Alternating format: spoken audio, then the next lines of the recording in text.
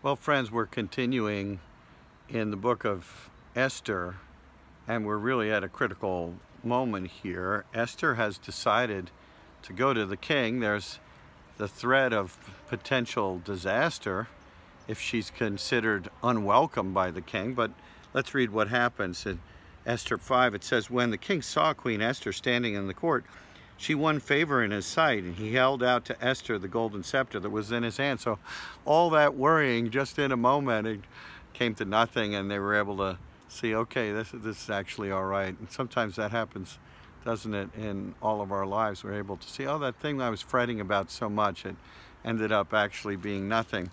Well, there's still much more to go here. So Esther, now she has access to the king. The question is, well, what's your request? That's his question to her. And she has a simple request. She wants to actually have the king invite Haman. Remember, Haman is the enemy of the Jews. She wants him to invite Haman to a feast that she's prepared for the king. So there will be Esther, there will be the king, and Haman there right that very day. And he agrees to that.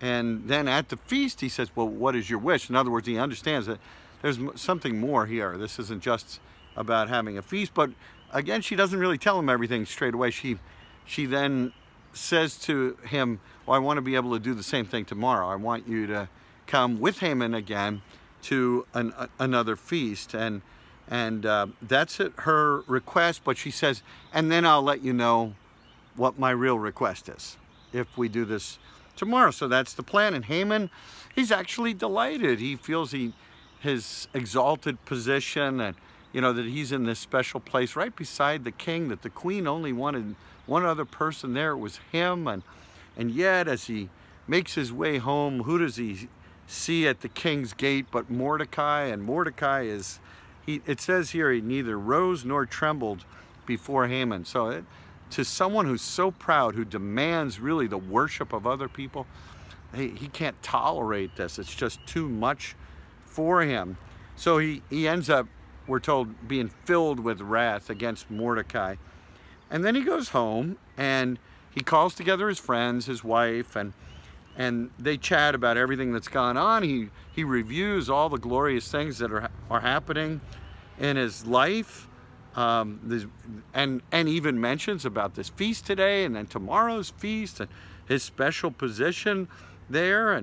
But then he says this, "Yet all this is worth nothing to me so long as I see Mordecai the Jew sitting at the king's gate." Isn't that amazing? So someone who says, I have all these great things that have happened to me, but I can't be happy unless this other guy is miserable, or even more than that, unless he's dead, or even more than that, unless all his people group are dead.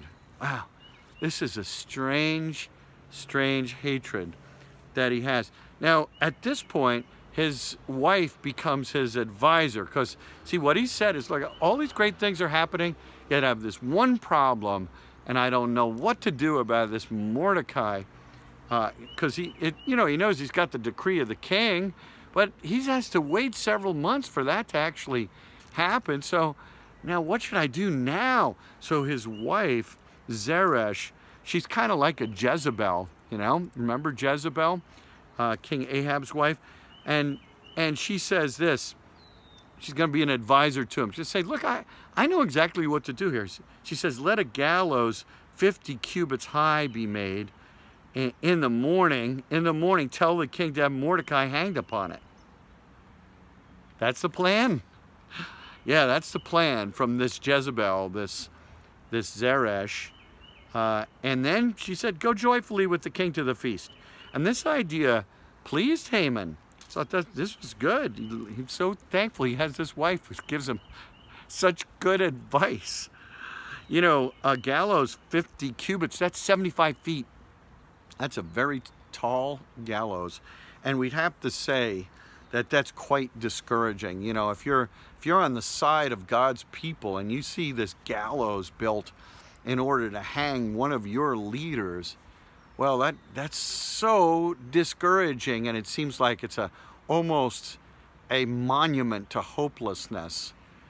And yet we know that this story turns out a lot better than this moment of hopelessness. And then we think of the story of the cross and think about that reality of the cross and even Christ on the cross. And we think, there's our hero. This can't be good. And yet something profoundly good was actually taking place there on the cross.